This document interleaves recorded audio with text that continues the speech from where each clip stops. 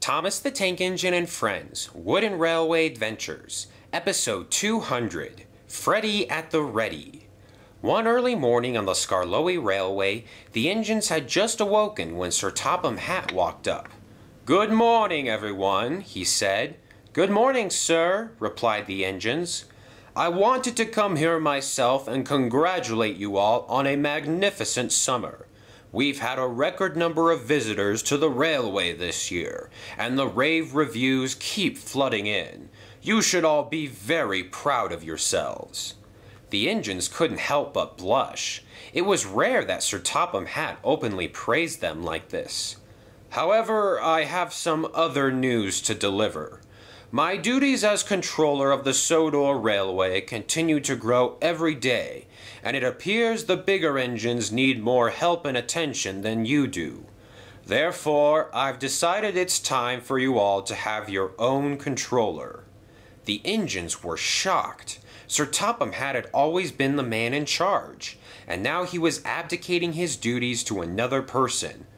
"Well, this is quite a surprise," said Rheneas. "Who is going to be our new controller?" "Well, I was hoping to introduce him to you all this morning, but he was supposed to meet me here, and I don't see him yet. I guess that will have to wait until another day." Just then, a tall, lanky man came running up. "I'm so sorry, Topham," he gasped.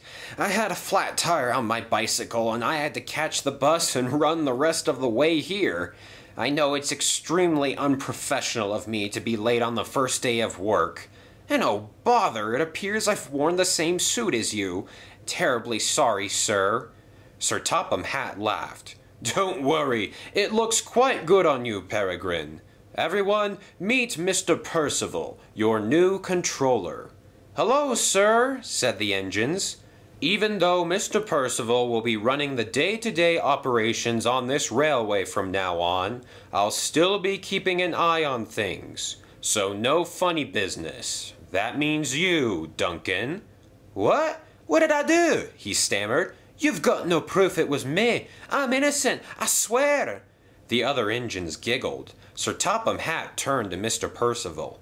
"Good luck, and I'll see how you're doing in a few days from now." And Sir Topham Hatt walked away.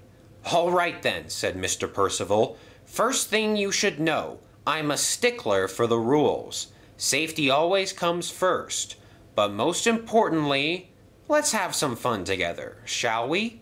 "I think that's a great idea," said Skarloey, and the rest of the engines murmured in agreement. "Excellent. Now I'll do my best to learn your names as fast as possible, but for now, I'll just call you by your numbers. Let's see, number 3 and number 4. You two run the passenger trains today. Numbers 1, 2, and 6. You're on incline duty. And number 7, go and get me a report from the engine that runs the steamworks." The engines whistled happily and set off to do their work. Freddie quickly puffed away to his destination, but he soon realized that Ivo Hugh was following him. Hi back there," he called. "Where are you off to today?" "Oh, just some silly errand to the steamworks and back," he replied. "What about you?" Same thing, actually. I think you misheard the new controller. I'm the one who's supposed to go talk to Victor." "No, that's my job," insisted Ivo Hugh. "He said that number 7 should go."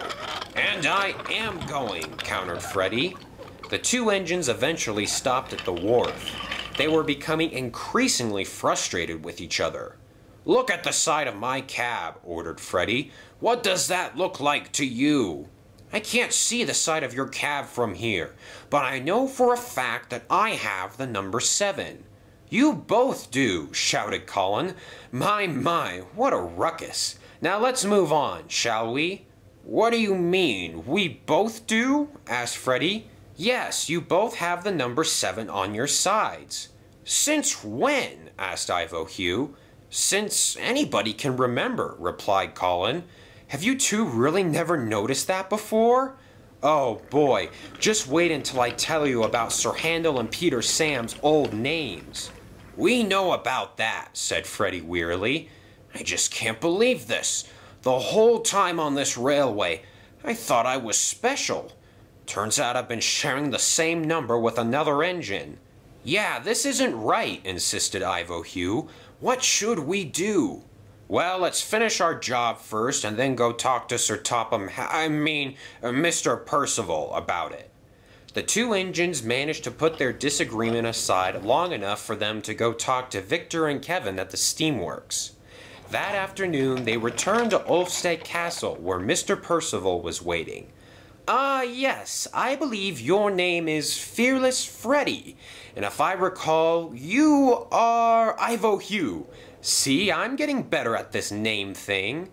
Well, you could just look at our nameplates, muttered Ivo Hugh quietly. Sir, there is a problem we need to talk to you about, said Freddie. Ivo Hugh and I have never noticed this, but apparently we are both labeled as the number 7 engine for this railway. And when you said that number 7 engine should go to the steamworks this morning, we both did, because we didn't know what else to do. I see, said Mr. Percival. This is a problem. I certainly don't need 2 engines to go do the simple task of checking up on the steamworks. To prevent issues like this from reoccurring in the future, I'll have one of you renumbered, and this problem will be solved. The 2 engines looked uneasily at each other. Yes, sir, but who should be the one to change his number? Asked Ivo Hugh. Oh, figure it out amongst yourselves. But by tomorrow, I want only one number 7 engine on this railway. Now, have any of you seen an engine named Mac? Yes, he's right over there, said Freddie. No, apparently that's Mighty, said Mr. Percival. I already talked to him, and now I need to find this Mac engine. If I remember from my notes correctly, he and Mighty are very close, though. Yes, they are extremely close, said Freddie amusingly. You couldn't separate them even if you tried, added Ivo Hugh, and the 2 engines puffed away. That night, Freddie and Ivo Hugh were still conflicted about Mr. Percival's decision. Sir Topham Hatt would have never have done that, said Peter Sam. He understands the importance of names and numbers to engines. Unlike Mr. Parakeet Percival or whoever he is. I guess you two will have to compete to see who's worthiest of the number, chuckled Sir Handel. If only there was an easy way to figure that out. Like a race or something. Well, remember how we used to solve our problems? We would hold that competition. A race around Sodor, remember? That's what you guys should do. But Ivo Hugh and Freddie were a little uncertain. It's not that big of a deal. I'm sure we can work this out some other way. But Sir Handel and Peter Sam were incessant.